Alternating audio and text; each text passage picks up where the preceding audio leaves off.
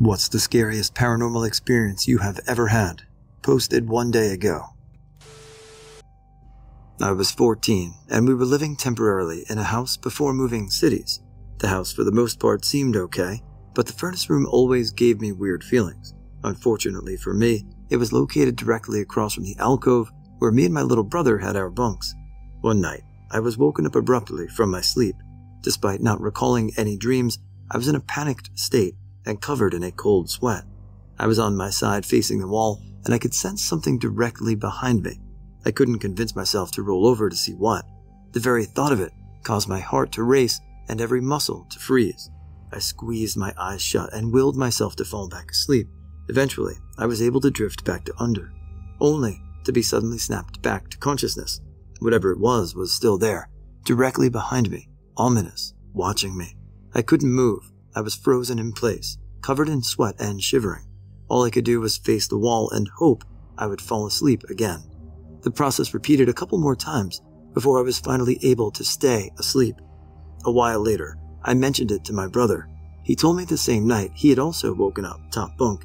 He said that he had lifted himself up to look around when a face popped up to look back at him. He hid under the covers and didn't come out until morning. I honestly cannot recall another time in my life where I have experienced such stark terror. I wasn't ill or having any mental stresses in my day-to-day life. It only happened this one time. I've always been skeptical of psychics, but I feel like my brother is psychic. The problem is he's severely autistic, and while he can talk, he can't express himself like the rest of us can, so it's not like I can ask him about it. There were so many times where I was thinking about something, and then he'd just say it out loud. But the creepiest one was when he woke my parents up at 4 a.m. to tell them, "Grandma Smith is old and is going to die." They got a call later on that day that indeed she died in her sleep. I used to live in this old apartment complex in Hollywood. I never had any problems in the first apartment I lived in, but the second one, I would often wake up and find my apartment filled with gnats or flies. Like I'd wake up, sit up, and be swatting at them. And then it was like I really woke up, and they were gone. I'd often lose things only to find them right where I'd been looking. The worst was this large blue tea pitcher I had just bought. I got home from the store, and after getting settled, I started looking for it to make tea. Couldn't find it anywhere. I checked my receipt and verified I had actually bought it. I looked everywhere, even stupid places it wouldn't have been. On the third pass, coming out of the back bedroom, I saw it sitting in the middle of the living room. It couldn't have been there the whole time because I would have tripped on it. Like I had literally stepped in the same spot at least 3 to 4 times. One night, not long before I moved, I was sleeping on the couch. I woke up, but you know how you're awake but you don't get up or open your eyes? I heard the buzzing of gnats and didn't want to deal with it immediately. I opened my eyes and the whole apartment was bathed in this cold blue moonlight, and there was an old man standing by the couch staring at me. There were gnats everywhere. He looked like a hobo. He didn't look angry, just a little sad. We locked eyes and then he turned and walked toward the back bedroom. The gnats went with him and the blue light faded. I couldn't move or breathe for a few seconds. Once I could, I first checked the front door, which was locked. I then went to the back to make sure there wasn't anyone there, which there wasn't. After that, the gnats and flies never returned, and I moved soon after, for unrelated reasons. I used to have this reoccurring dream where this black figure with no face would visit me and try to possess me. It would typically enter my being through my mouth, and at that point, I would have no control over my dream. It would tell me to do terrible things to people, and it had a scratchy voice. The weirdest part, that every time it would be inside me, I physically would feel ill. I would wake up with the same feeling, oftentimes vomiting right away. The last time this happened must have been 3 years ago. When I was about 6 years old, my mom and I lived in a 4-plex apartment building. Her best friend lived below us. I would have pretty bad nightmares in this apartment and would usually crawl into my mom's bed and sleep with her. Every night the bed would violently shake us awake early in the mornings. I didn't really think anything of it. We ended up trading apartments with my mom's friend, and we moved downstairs and she moved upstairs. And she asked my mom if the bed would ever shake in the middle of the night. It started with a feeling of being watched sometimes. My mom was home alone with my infant brother. She was walking around burping him. My brother started laughing like someone was playing with him. Happened several times. My family had a dog and a cat. They used to sit side by side staring up at the empty staircase like spellbound for hours. When my brother was big enough to move around, he joined the cat and dog, just as spellbound as the animals. When my brother was able to talk, he was talking with the empty staircase, nodding and saying yes, no, or I will tell them, having a conversation with someone. He would then call one of the parents over and tell them weird things, not like normal kid stuff. He was telling my parents about a wire in the wall, stuff that needed fixing in the house, where to find the thing they were looking for. When they asked who told him that, he pointed at the air above the stairs and said, "Him." This went on until he was about 5 years old. My brother had a really special way to walk down the stairs, so we always knew when it was him. I often woke up during the night of the sound of him coming down the stairs and entering the bathroom. A few minutes go by and there is still no flush or sound of him climbing back up. I always decided to go and see if he needed help. The bathroom was always empty when I got there. Thinking I just fell back to sleep and missed it, I decided to check his room. I meet my mom halfway up the stairs, and she asks me if he needs help. Turns out she also heard him going downstairs and never getting back up. We check his room, and he's sleeping soundly in his bed. Happened a few times a month. When I was about 15, my two younger siblings, 6 and 5 at the time, liked to snuggle in my bed with me. This one time, I'm still in bed but wide awake. My back is to the door. I hear the door handle being pushed down, and the door opens and closes again. Footsteps are coming in my direction. I feel the weight of someone sitting behind me on the bed. It feels like someone lays down behind me. I'm waiting for an arm to grab me so the person doesn't fall to the floor. No arms come, and no one falls to the floor. I put my hand on the spot behind me where the weight was. Nothing there. I'm thinking I must have fallen asleep again. A few minutes later, I feel the weight again. Sitting, then laying down behind me, still no arm. I feel the spot again, still nothing. Creeped out, I wrap my cover closer to me. After a short time, it happens again. This time I sit up and look around. No one there. I sat on the bed telling the air, "I know you were here, and it's fine, by me, but don't use my bed when I'm still in it." It did not happen again. TL, Doctor. My brother used to sit in a row with a dog and a cat and have a conversation with the air above the staircase, telling my parents stuff toddlers couldn't know. I had to tell the air in my room not to use my bed when I was using it. Woke up from a dream and not being able to move anything but my head, so I'm turning my head around, and as I look at my desk, I see a black silhouette of a woman turning her back on me. I try to close my eyes a few times, but she is still there, and all of a sudden this silhouette starts floating towards me, and I still can't move my body. I can't turn on the lights or my mobile, nothing. As she was getting closer to my body, just shivers, and I jump on my bed. I woke up and I'm covered in sweat head to toe. Finally managed to turn on my lights, and of course, I left them turned on until the morning. Believe me when I say, going to sleep the next few days was a fucking mess. I was alone at home with my 2-year-old one night. He was sleeping in his own bedroom, and I was in mine. I got woken up at 1:30 a.m. by the noise of my wooden bedroom door creaking open. It's unfortunately a very noisy door. I saw a white hand pushing it open, but it was high off the ground, much higher than that of a 2-year-old could reach. I called out my son's name, and the hand quickly retracted. After some hesitation, I got out of my bed eventually, half asleep and confused, wondering if it might have been my husband having returned home early.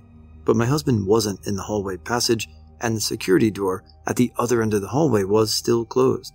I then noticed smoke was coming out of my son's dimly lit room. I entered the room and saw that my son was tucked in his bed and fast asleep. Then I spotted the origin of the smoke.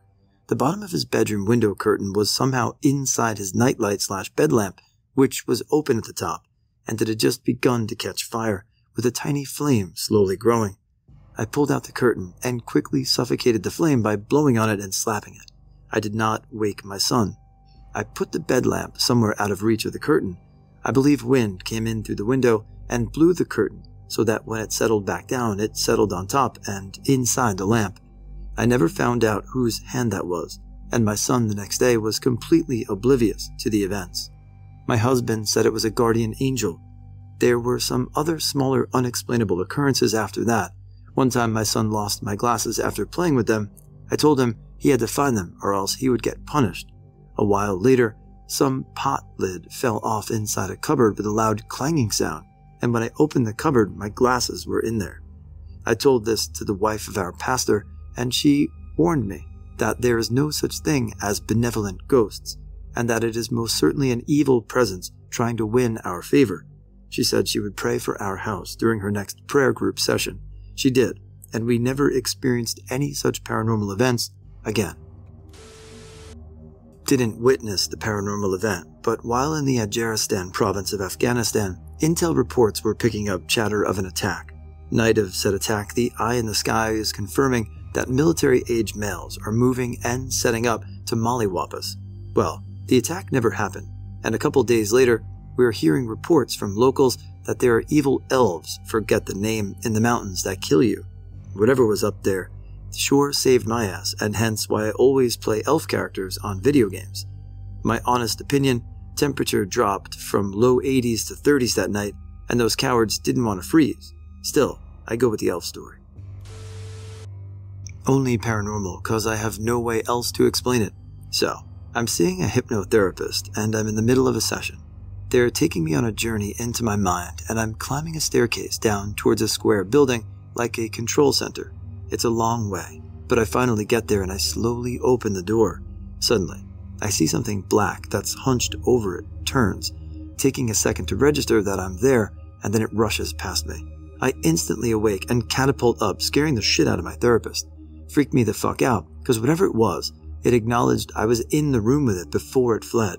It wasn't a case of being a child, and finally opening the closet and seeing that there's no monster. No, there was something in there, and it saw me. A few years ago, when I still lived with my parents, they had all gone camping for the weekend. I opted to stay home and kept our senile poodle dog home with me.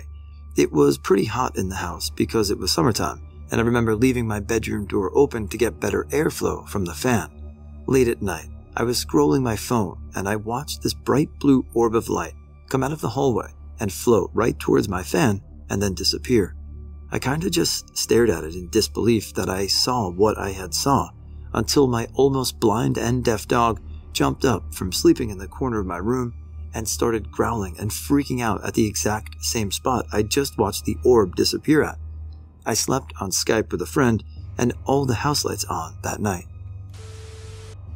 Probably not the scariest, but I was in my living room playing some games and I heard someone whisper something to me. I couldn't figure it out.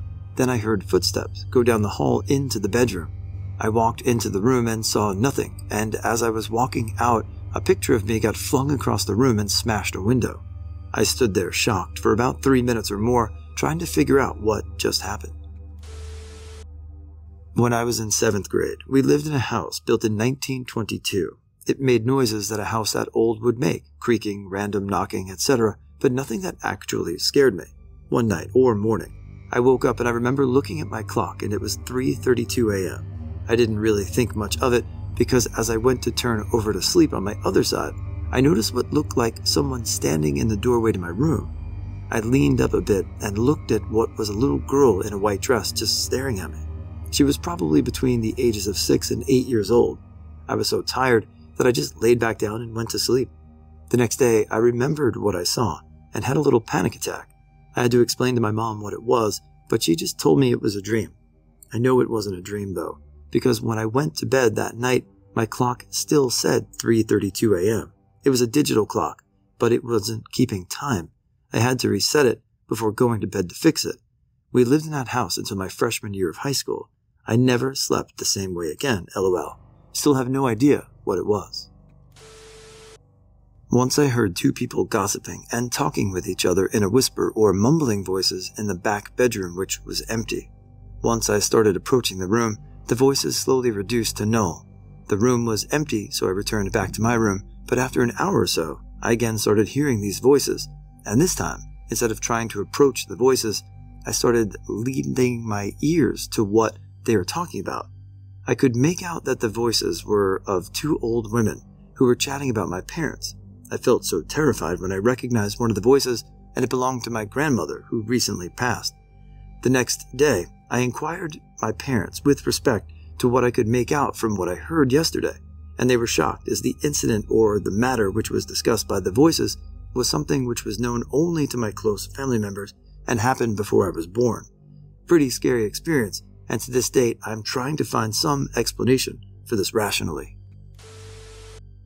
The night my grandmother died, my mother insisted we go over to her house so she could collect sentimental stuff before our relatives started trashing the place to look for valuables in the morning. Yeah, real nice. I remember walking through the house, and the closer I got to the family room where she died, the colder the house felt. The heat was on and I could see my breath. She had died in her favorite TV chair. I approached the area the chair had been, and I heard her cough. My grandmother had the most awful cough, loud enough to make me jump as a kid, and here I was hearing it from this spot. In the morning, we all talked about how one side of the house was freezing that night, and I guess my father heard her coughing too. I've never experienced anything like that again. One night, when I was about 14, I watched the Blair Witch Project on a shitty CRT, and the entire time I swear I can see people in the background watching the characters. That really freaked me out at the time, and so I was already on edge. Afterwards, when I went to my room, I finished watching TV and sat in my bed looking around and waiting for my eyes to adjust to the darkness. After a few minutes, my eyes are completely adjusted, and I can see everything in my room except for the corner on the opposite side of my room. It's just pitch black, and I'm just staring at it, trying to see into it. Then, over the course of a few minutes, it slowly begins to grow. It's getting bigger and bigger, and I'm freaking out. How the fuck is a pitch black shadow growing and taking over shit I could already see? As it gets closer, I get this primal instinct warning me that there's something in the blackness. Eventually, I can feel an emotion coming from it, this intense dread and anger that's being directed at me. After 30 minutes of staring at this thing, too terrified to move, it's finally reached all the way across my room, and the blackness begins to envelop my bed. That's when I freak out way too hard, grab the remote, and flood the room with light. Not the last thing to happen that night, and not even convinced it was paranormal, but it's about the closest thing that's happened to me outside of some weird stuff that happens in the house I currently live in. I didn't really have one, but this is my eldest sister Tessa's boarding high school one. My sister went to this Catholic school that my mom, grandma, aunts, a few cousins, and later my elder sister Joy would go to before transferring because of some scandal. There was a bit of an inside joke between the people mentioned above and how many supernatural occurrences would take place. That's just a bit of backstory for you. Now, to the actual story. In the dorm Tessa was in, there would be nights where she would have trouble sleeping. Not a lot, because after around what would feel like 10 minutes, she would drift off to dreamland. But on one of those days, she woke up to find a feminine-looking shadowy figure in what looked to be one of those floor-length dresses looming over her friend, let's call her Jess, watching her sleep. She would rub her eyes, but the woman in black was still there. But when the shadow saw that she was being watched by Tessa, she'd turn in her direction. Tessa didn't move out of fear, smile a big Cheshire grin, but with yellow teeth that seemed to emit some ominous glow in the moonlight since there were some windows there, and almost as fast as she smiled, she would just vanish. No poof, no Mr. Stark, I don't feel so good, nothing, just a soundless blip. So yeah, that's it. Went to the bathroom at around 3 a.m., came back to my room to find a creepy figure hunched over my bed, stared at it for a few seconds before something told me gently but firmly that this wasn't something I was supposed to see, and that I should go get a glass of water. Went to get a drink, waited around for a few minutes until I was awake enough to be rational, got mad that some spooky bullshit had kicked me out of my own room, went back in, half convinced it was a dream, until I realized the book I'd been reading before bed, which I'd left sitting on my pillow before turning in, was now on the floor. I also had an auditory hallucination while on an antipsychotic that Slimer from Ghostbusters kept screaming my name right in my ear. Not paranormal as in spooky, but paranormal as in what the fuck. I was working late night at a hotel, was all alone except for a few guests. The kitchen is right across from the front desk, and I heard the big-ass door that keeps people from going in open.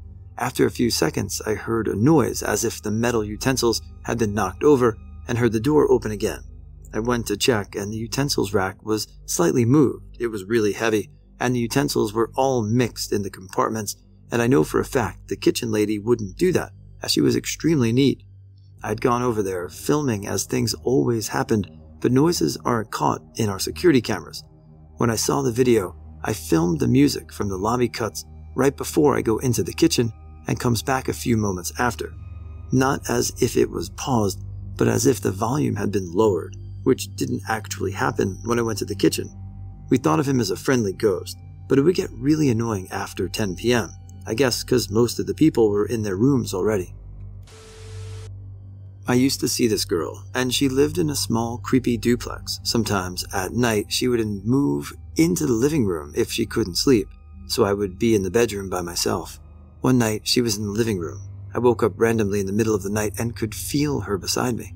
She even let out one of those sounds someone makes when you disturb them when they sleep. Cool, she's back in bed with me.